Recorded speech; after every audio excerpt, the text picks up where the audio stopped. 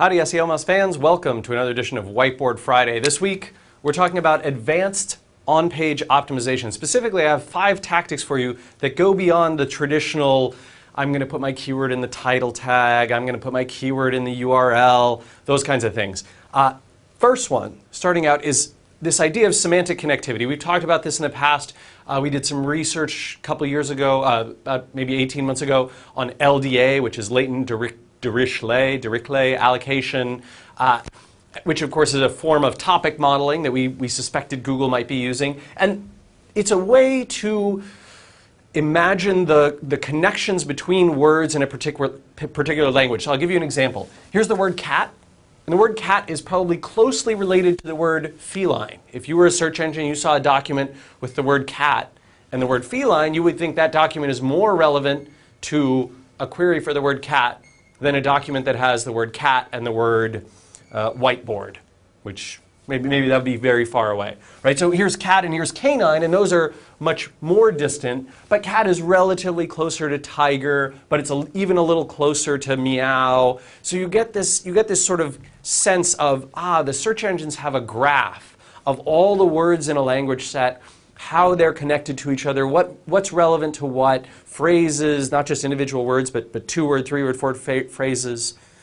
This kind of thing can be very helpful if you're looking at a document and you're saying to yourself, boy, you know, I talk about cats, but I forgot to mention anything about what they eat or what family they're in or what they're related to. I didn't even use the word pets.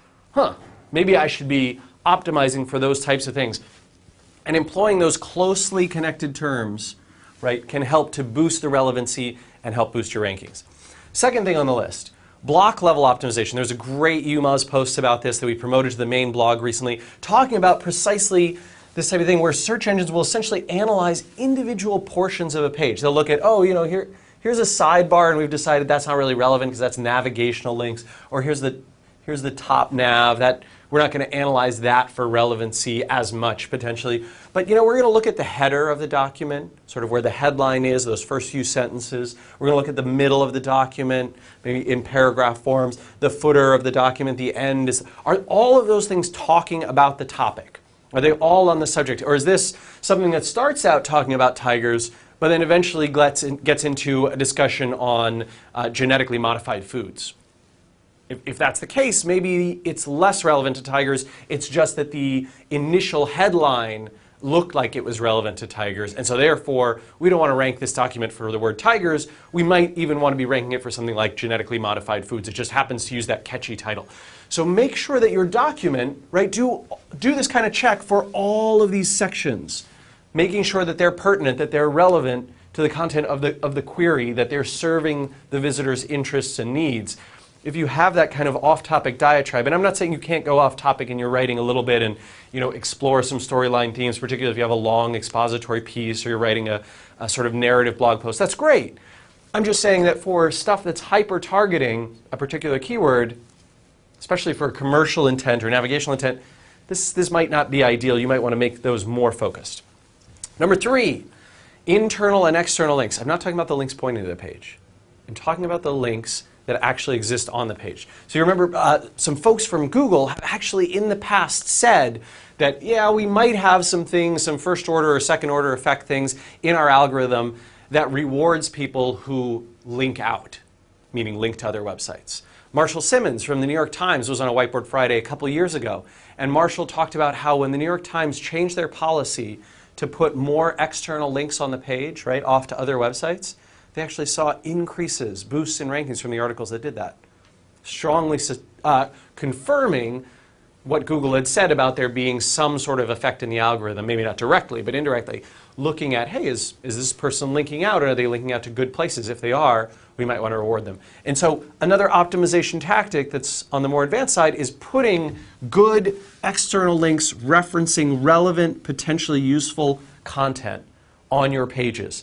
And linking out to other people is a wonderful thing too, because it puts you into the ecosystem. What I mean by that is you link to someone else, other people go and visit that page. They might be talking about it. They might thank you for the reference. Someone might see that on Twitter. They might look in their analytics and see that you've sent visitors over and come check out your page and then link to something you've done.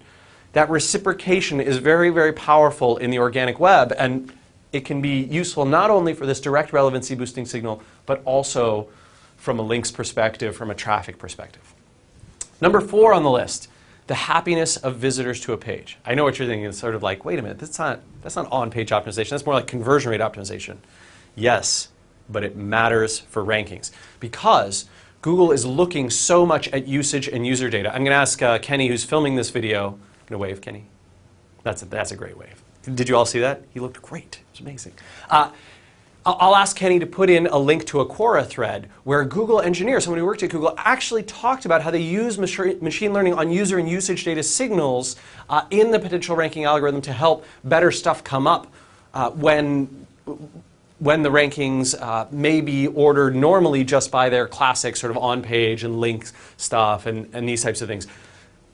That means that if I can make visitors happier, if I can boost the value of what they're getting out of the pages, I can potentially rank higher too. Not just convert more of them, but even improve in rankings. And so we're talking about things like, are these visitors completing actions? Are they spending more time on this site or page on average with a good experience than they are with others? And what I mean by this, it's not just, oh, my time on site is low, I need to find ways to keep visitors on there a longer time. Maybe you have something that's answering a very, very short query in a short amount of time, and that's making visitors happy. And maybe you have something that's answering that query, but after a long period of time, and visitors are actually unhappy, and they're going back to Google and clicking, you know what, block all results from this site. I don't want to see it anymore. Or they see you in the rankings in the future, and they're like, oh, I remember that domain. Oh, I do not want to go through that again. They had this annoying ads and the overlays, and they blocked me from going there. Every time I see Forbes, I'm always like, man, does this article look interesting enough to me to have to go through that, initial screen of the ad? Because I know I'm going to get it every time, and it's going to take extra time to load. So on my phone, when I'm browsing the web, I'm always like, I'm not going to click on that Forbes link. Maybe I'll check it later on my laptop or my desktop. So those types of things are signals that the engines can look at. Are people coming back? Are they returning again and again? When they see this stuff through, they've got 25% market share with Chrome, they've got the Google toolbar, they have Google free Wi-Fi, they have relationships with ISPs, so they can get this data, right, about where everyone goes, not just from search, but all over the web. They know what you're bookmarking, they know what you're returning to, they know your visit patterns. This kind of stuff is definitely going to make its way into the algorithm, I think even more so than it does today. 5th, and finally, some content uniqueness and formatting. So you're all aware of sort of duplicate content issues, thin content issues, the Panda stuff that happened earlier this year that affect a lot of websites. But what you may not know is that there's a bunch of tactics that you can apply in an advanced on-page optimization scenario that can help. So things like completely unique. When I say completely unique, what I mean is not that you can't quote someone in here, but just that what you can't have is a sort of Mad Lib style SEO where you've got X, Y, blank, Z, blank, A, B, C, blank. And it's fill in the city name, fill in the proper name, fill in the name of the business. And that's the same across every page on your site. Or that's taken from a manufacturer's description and that's put in there. You need to have that uniqueness throughout. And Google's very good at shingling, which is sort of a method for pattern detection inside topics or inside content.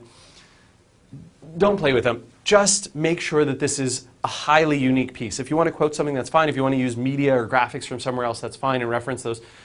I'm not talking about that, but I am talking about that sort of playing Mad Libs SEO is a dangerous game.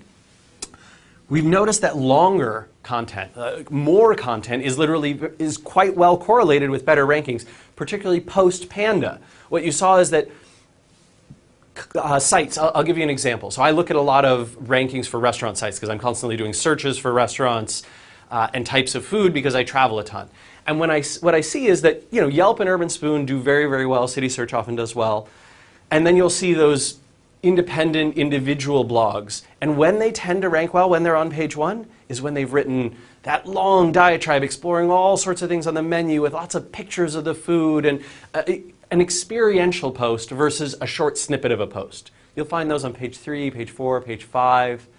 They don't do as well. That longer in-depth content, more of the uniqueness, more value in the content, more that I can get out of it as a reader seems to be something that Google's picking up on. And I don't know if that's pure length, I don't know if that's something necessarily they're looking at in the user and usage data, but it could be helpful if you're not ranking very well and you're thinking, boy, I have a lot of pages that are just short snippets. Maybe I'm going to try expanding some of them.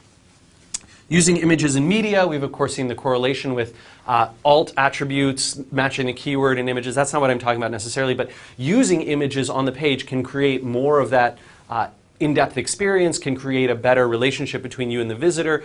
Those things could be picked up and used in other places, and then they'll link back to you. There's all sorts of benefits.